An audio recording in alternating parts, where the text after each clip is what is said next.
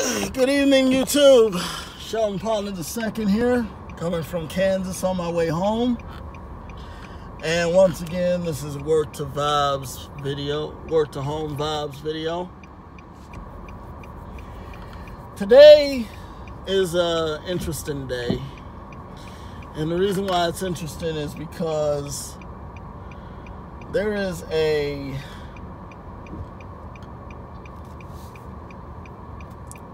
topic that I've had on my mind for a long time, and in fact a good friend of mine and I, we talked about it. But before we get into all that, first of all, as always, I'd like to say thank you for viewing my channel. Thank you for allowing me the opportunity to speak, and most of all, thank you for the opportunity to allow me to do what I do. Now,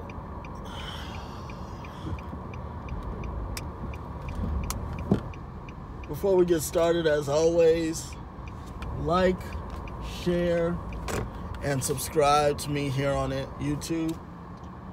Also, follow me on Instagram and Twitter at TonyGumble21. Hopefully everybody had a great day today. I had a decent day. It was mediocre. You know, it wasn't nothing to cry home about.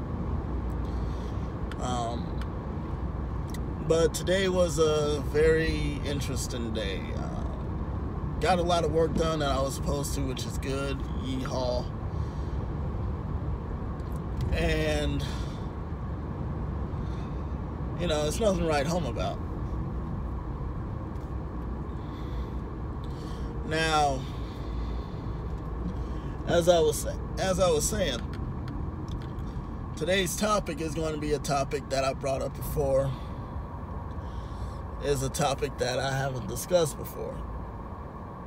And I want to talk about that because it bugs and bothers me, the fact that we don't address this. That is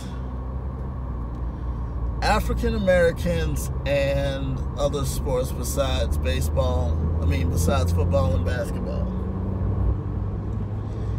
And what I'm going to say is going to ruffle some feathers, but hey, you know what? It is what it is. Okay. Basketball has been in existence for the past, 60, almost 70 years. Football has been in existence for a number of years as well. Now, the issue that I have with that is 95% of the black population, men and women, go to the NBA or the WNBA, and they go to the NFL. Now, I don't have a problem with those people going to the NFL and the NBA.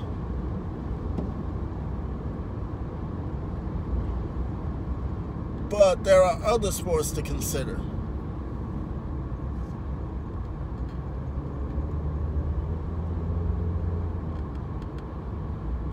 There is baseball.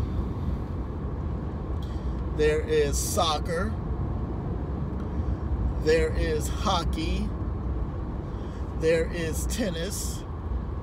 There are a lot of sports, and there's even NASCAR. Now, NASCAR has been in existence for close to 60 years. NASCAR has been in existence for 60 years. And the reason why I say that is because not a lot of people, African Americans, follow NASCAR. You might have several in the series, but how many black people do you know watch NASCAR or like NASCAR? Not a lot. But when you hear about the NBA and the NFL, the majority of the African American population go to, you guessed it, the NBA and the NFL. Now, the reason why they go is because that's where they get most money. Okay. But at the same time, though, not everybody is cut out for the NFL or the NBA. And, you know, it's like try out a different sport.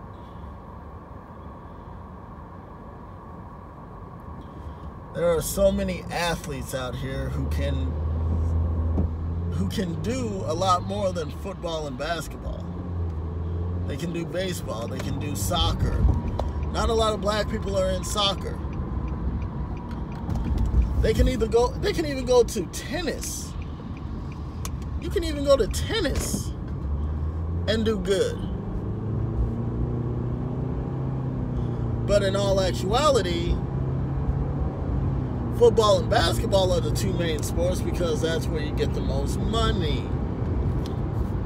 And see, now, with what's going on in the NBA spectrum, guess what? Guess what?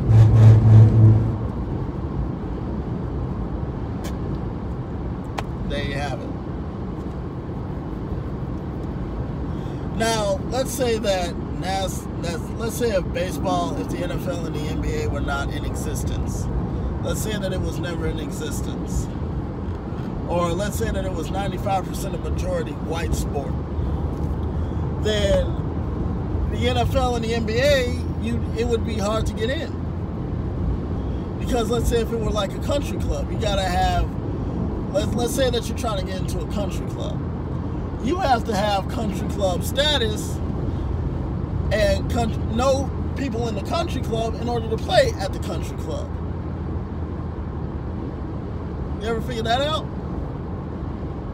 If the NFL and the NBA were run like a country club was, there wouldn't even be an existence of it. There wouldn't be an existence of it. And you know why there wouldn't be an existence of it? Because you would have to have a huge,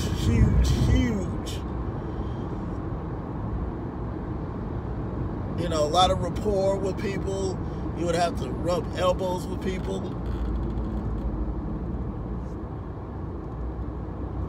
And, you know, in the NBA and the NFL, I like it. I like the sport. I like what they're doing in the communities. But a person should not just want to play. You know, a person should not just want to be in the NBA or the NFL. Those are not the only two sports in the league, in the sports spectrum. You have other sports. But see, they don't think about that because it doesn't give them as much money as the NBA and the NFL.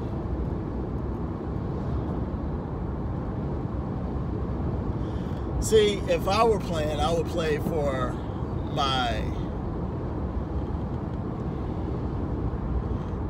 if it were me and I had to choose, I would branch out. I would go to either tennis, baseball, soccer, or hockey. That's what I would do. Because the sport in America, see, this is what we have got mixed up. More black people are in the sport of NBA and NFL than any other sport in the country. Yet there are a lot of them that are not talented enough to be a LeBron James or a Tom Brady or Eli Manning or a Klay Thompson or a Steph Curry. Yet they might think that, but they aren't. And if you don't excel at one sport, there's always other sports to excel in. But the thing about it is that black people, black athletes feel like, oh, they can make it out of the neighborhood or the hood or the ghetto if you want to, if you so choose, by playing football or basketball. Well, you can do that, but there are many other sports that you can get out of. Look at Venus and Serena Williams. Look at where they came from. They came from Compton, California. And look at where they are now. 14-plus time Grand Slam champions. And they play a different sport other than basketball and football. Now, what are you telling me?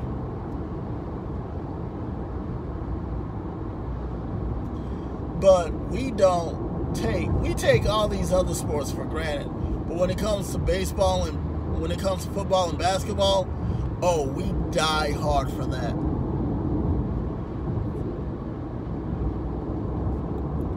All of these sports are owned by white men. You ever figure that you're playing for a white man? Everybody from the general manager to the team president of operations to everybody on the team is white. Everybody on the team is white. And see, there's only a little bit of diversity in the NFL and NBA. There's a little bit more diversity in the NBA than there is in the NFL.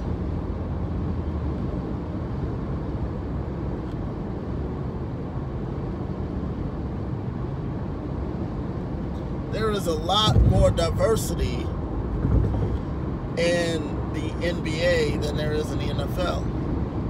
You're either black, white, or Hispanic. I have not seen a Chinese person play. I have not seen a Japanese person play. I haven't even seen an Asian person play the sport of NFL. Because, number one, NFL is not as big as it is here in the United States. Oh, it's starting to build, but it's built into England and Mexico. Why not have an NFL game in Japan? You have the World Baseball Classic in Japan. You have half of the MLB. You have half of the MLB roster as Japanese. Yao Ming was the first Japanese player to play the sport of basketball. And then it goes on from there.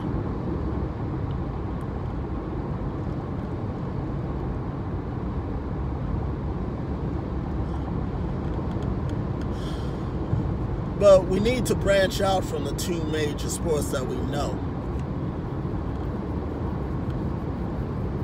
We need to get into, even get into golf. There are not a lot of black people that play golf. Tiger Woods is the only African American / Asian guy to play the game of golf. We look at movies like The Legend of Bagger Vance.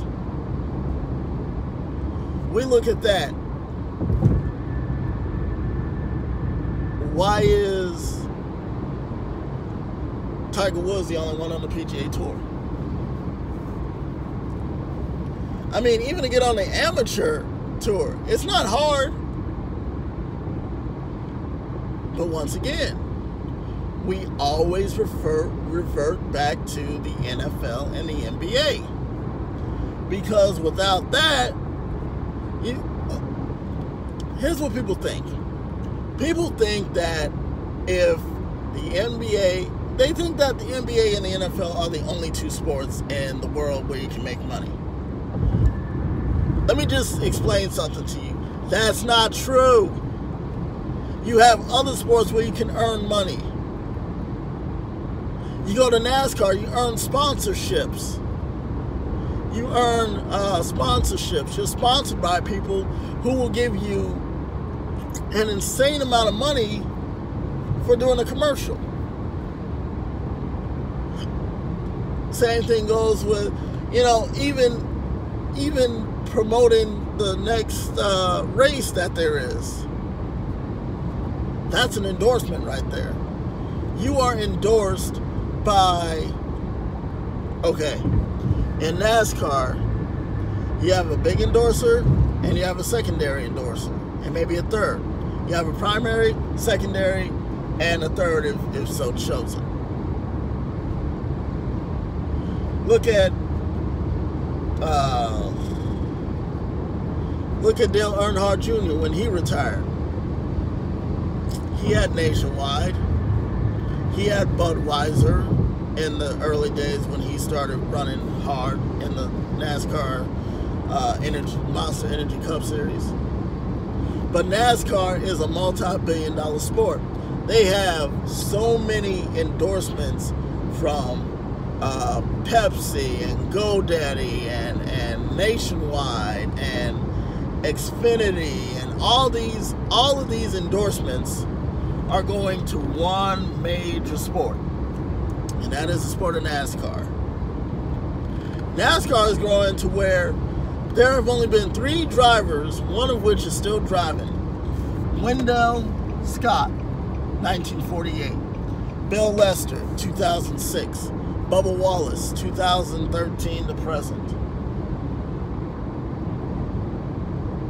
That's it. When in NASCAR on the Caucasian side, Davey Allison, Bill Parsons, Benny Parsons, Dale Jarrett, Ned Jarrett, Dale Earnhardt, Jeff Gordon, David Pearson, who else? Ernie Irwin, Alan Kowicki. All of these people you have probably never heard of. You probably never heard of them. You got young guys coming up in the NASCAR game. You got Chase Elliott, who just won a NASCAR event. Kyle Larson.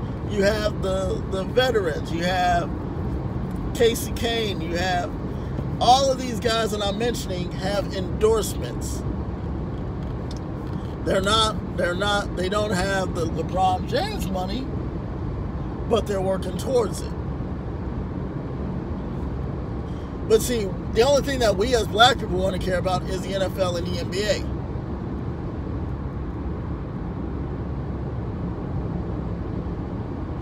Because that's all we've been trained to think about. We haven't been trained to think about anything else. No other sport have we been trained to think about. That's why if I owned a NASCAR team, it would be a black-owned team. And the reason why I say black-owned is because I want the future generations of black individuals to learn the sport of NASCAR, to get into it, to learn how things work. Because, believe it or not, NASCAR, as many people might think, is a sport. It is a sport. I challenge anyone who is an athlete, both professional and amateur, to go to a racetrack, call up a racetrack, see if they offer a NASCAR experience, because they don't understand what it's like. You know why? Because they haven't really looked at the sport. NASCAR is an endurance sport. You think that playing basketball or playing football is endurance enough? No. NASCAR is more endurance. You are sitting in a 3,400-pound race car with no air conditioning.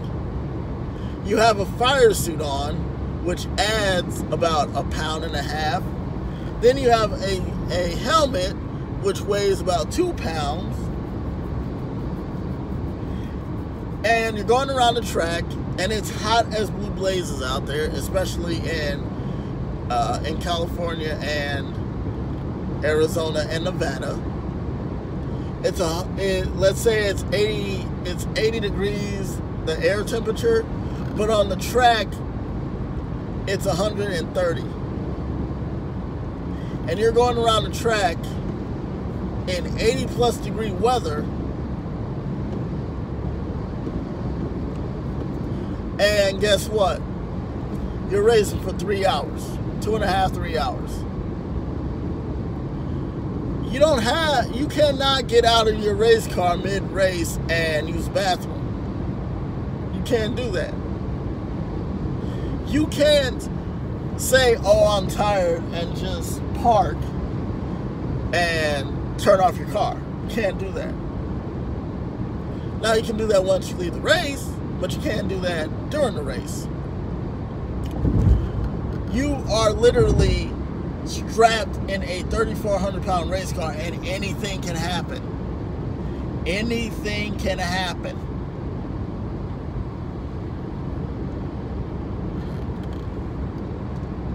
Anything can happen. You can get into a wreck. You can hit the wall hard. Anything can happen. If you haven't educated yourself on the history of NASCAR, NASCAR was started in 1948. NASCAR was started in 1948. It was started when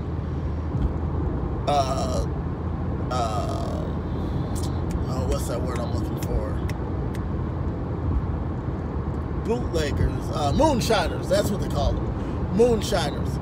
It's when moonshiners were making their own liquor, and they would get chased by the police, and that's how NASCAR started. And now it's grown to a multi-billion-dollar company. And to race a NASCAR is not cheap.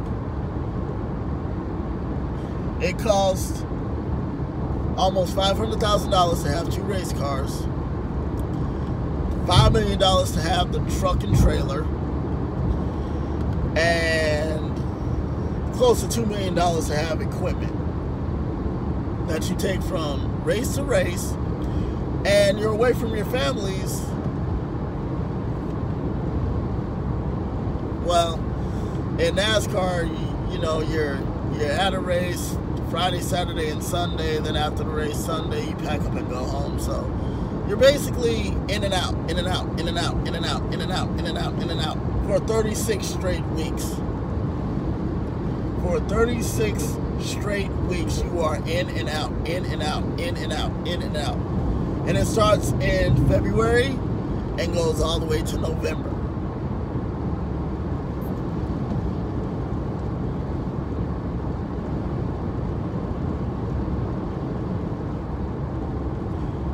And you don't get to choose which race you want to go to.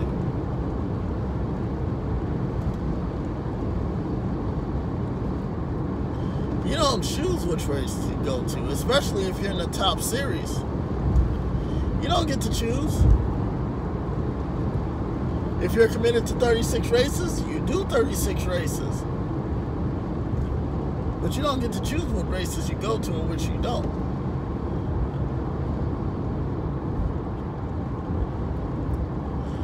There are other sports other than NBA and NFL that you really need to look at.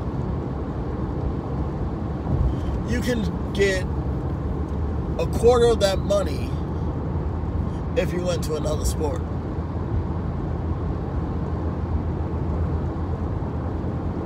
You can get a quarter, a little bit, and money should not be a factor. But of course, we live in a society that really cares about money.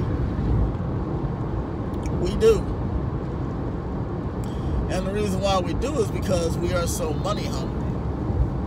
Now, there are those that are not money hungry, and I give it to them, congratulations. But if you are money hungry, then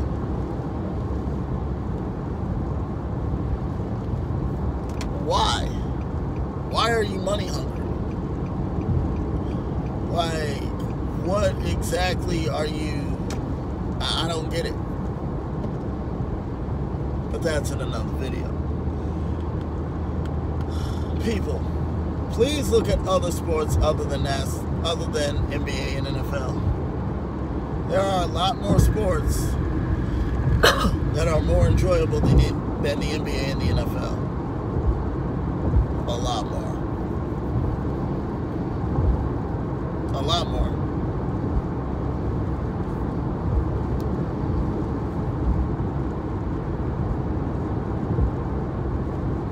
There are a ton more sports than just baseball, than football and basketball.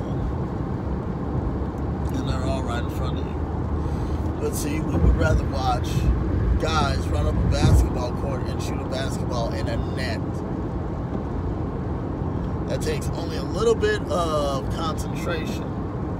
We would rather watch a guy run up a football field, run a route, sprint left and then right and do a zigzag route.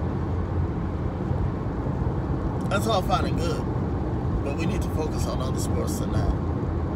There are other sports than NASCAR, I don't know why I keep saying. There are other sports than basketball and football that you can watch. What do you do during the off season of football and basketball? Nothing. Just twiddle your thumbs all day. What I do is I watch NASCAR. I love the sport. I think it's a great sport. But try to look at something other than baseball, basketball, and football. There are a lot of great sports out there. Alright, YouTube, it's been fun. Once again, follow me on Instagram and Twitter at TonyGumble21. Also like, share, subscribe, and comment to me here on YouTube. Sheldon Ponder. Have a great night, YouTube. I will see you tomorrow. Be on the lookout for an upload of these new videos. And I'll see you guys in the next one. Take care.